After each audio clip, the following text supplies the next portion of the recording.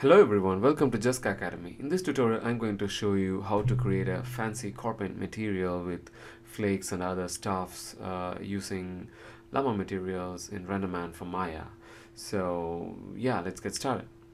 So I have a simple scene here. I have a simple car material that I have imported from the content browser, and I have a simple light. It's a pxr dome light with a HDRI attached in it, and yeah, that's it. So let's assign the Lama surface first, and yeah, so let's create a LamaDiffuse, and that's going to be our base material, and we're going to add a specular layer on top of it. So in order to add a specular layer, I need a Lama layer and LamaDilectric. So yeah,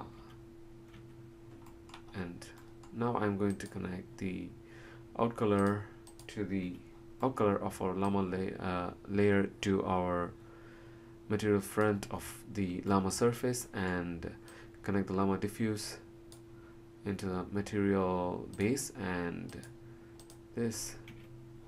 Okay, so it directly connects, I guess. Yeah, so it works. Cool. So we have our setup ready. Let's start the IPR.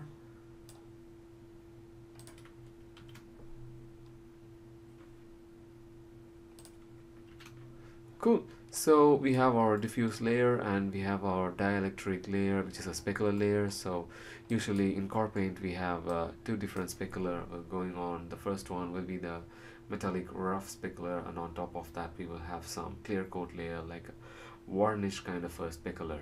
So yeah, let's give some color to our diffuse layer first. Yeah, maybe we can go something like this, and maybe let's increase the saturation and the brightness. And yeah, when it comes to a metallic kind of surface, so we don't want that much of diffuse contribution, so let's keep this a dark color like this.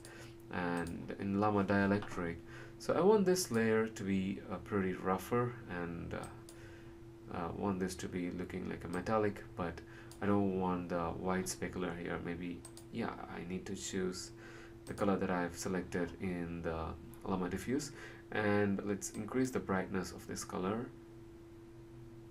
Yeah, maybe,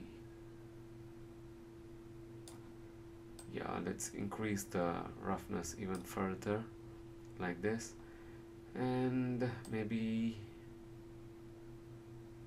let's go for 0.35 to get some brighter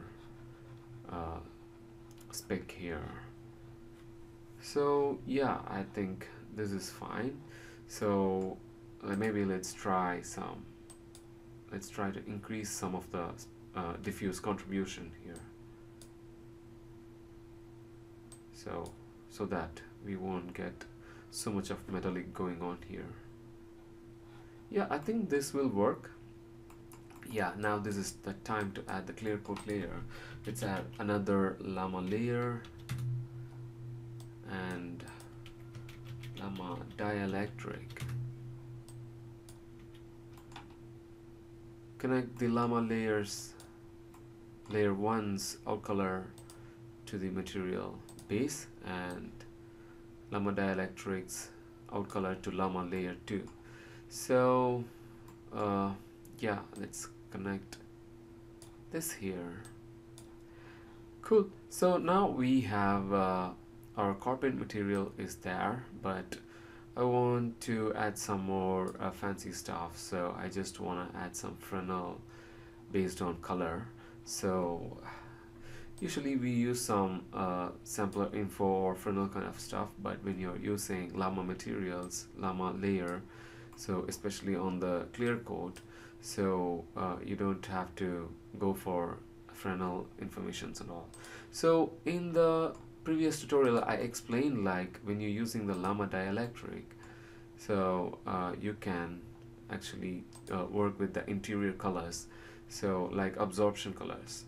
So I'm just going to enable the opacity to show you what's going on here.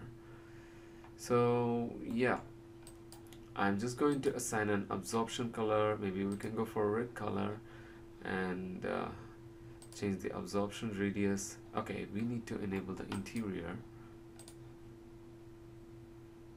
Yeah, so you can see now our clear coat, basically this is the clear coat layer in this setup, but when you directly connect this to the Lama surface, it works as a glass material. So yeah, we have a tinted glass, but let's see if I connect the same input to the Lama layer as a specular, and let's connect this here.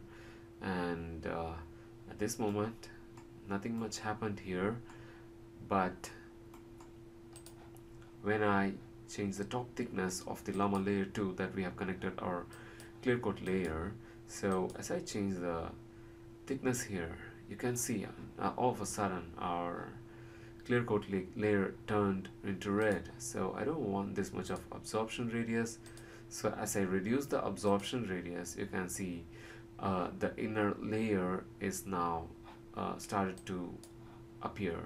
So we have two different controls. One is the absorption radius and the other one is the top thickness. So you have to play with both the settings to get the result that we want. So yeah, I think we can increase the brightness of it. Yeah, it is there already. So maybe we can add some diffuse contribution.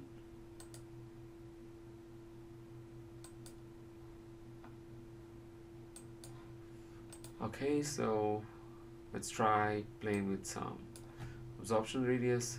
Go for 1.2 or 5.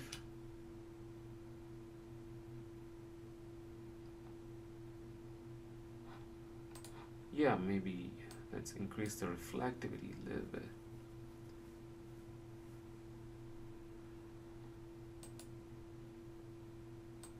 I don't want the color to be a reddish or orangish yellow, so yeah. So now we can see, so this is the result that I want. You can clearly see the color is slowly turning into red as the angle of the surface is changed. So yeah, so this is the look that I want. And yeah, so maybe we can increase the absorption radius a little bit.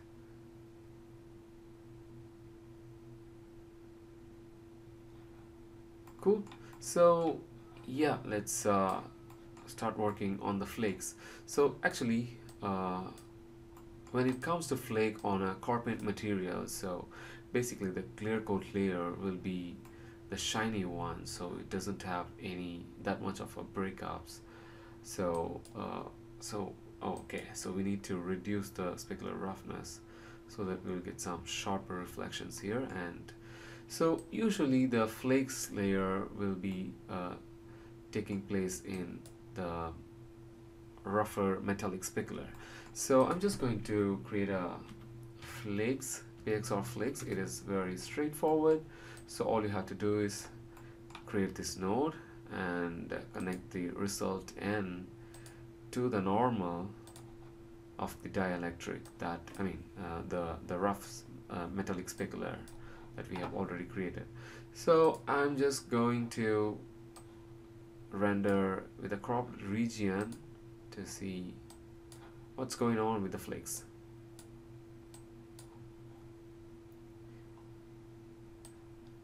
Yeah, so first let's see how the flakes are working. So if you want, we can see solo this. And so the first setting I usually do is I'll reduce the flakes frequency to like very small values, like 1, 2, 3 or something like that. So you can see we have the flakes are there and it's just working fine. So now maybe we can turn off the solo to see on top of the material. So yeah, the flakes are generally working fine.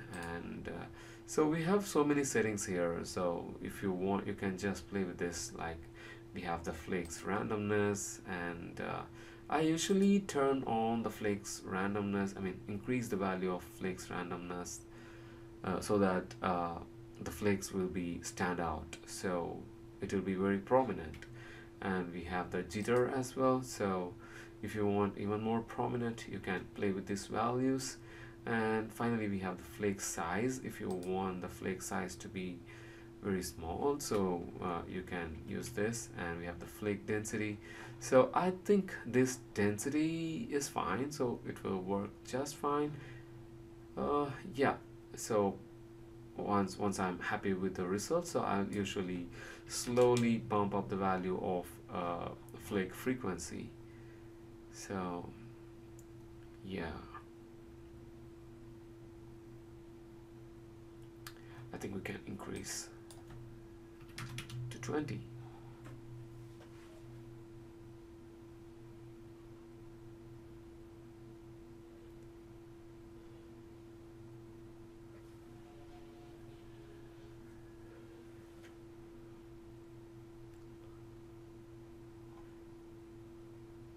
Cool.